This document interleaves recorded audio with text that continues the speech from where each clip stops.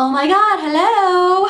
Okay, so yes, I am chilling in my kitty robe to hide my Hello Kitty. I did just get out of the shower, got ready, but I just realized I filmed this whole entire makeup without making an intro.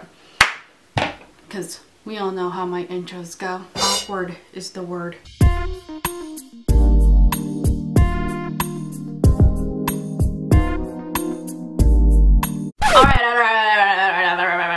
I got the new foundation, which I'm so late on. I'm never late on anything, and I'm never late. Well, except for the past couple months, but damn BC. Now this is in 315 and this is in 350 because I don't know. I like my foundation kind of light, and I just kind of like to use my foundation powder to, you know, kind of blend it a little. Just gonna get straight to the video. However, I do have to warn you.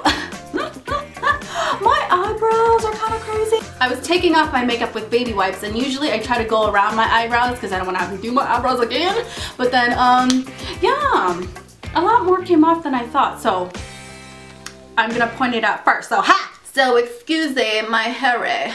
I didn't even bother like straightening it. I just came back from the gym. I'm feeling spicy today. Ooh, mama! I just did a hair tutorial.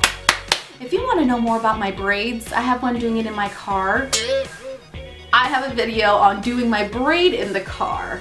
Click down below. I don't have any face makeup on because I am just chilling in my tea. I got my G's on. I got my beat on. In the daytime, I try to keep it as natural as possible. You know, cake it up but still kind of look natural. And right now you can see all of the discolorations on my face.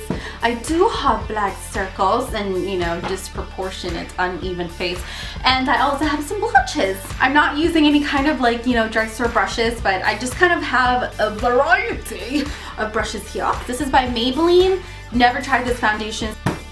I'm about to take your virginity. I used the stippling brush, number got washed away.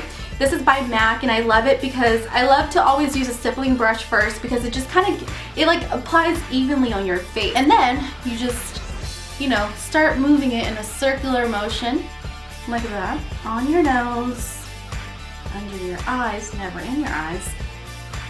And you just want to keep stroking it slowly in areas you want to cover.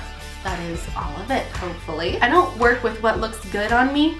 I work with what's good for my skin. You gotta treat your skin like it's a relationship.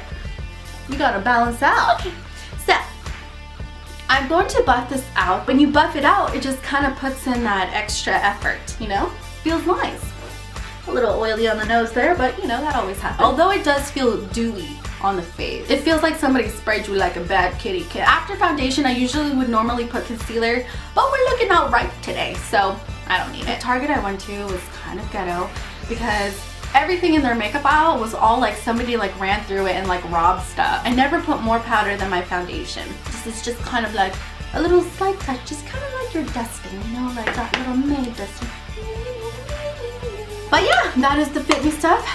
Very good review. I want to put in my Palladia rice powder. I just put it on my T-zone, just in areas where I get really oily, which is my nose, my chin, everything me. And so that is my daytime makeup tip. Yeah, I hope to do more of these kinds of videos where I can like buy a product and then try it out right then and there and give you guys like a first-hand review. Hey, if I don't like Alma and I choose to go with Elf, I'm gonna tell you. Thank you guys for watching my videos, and I will see you soon. Bye.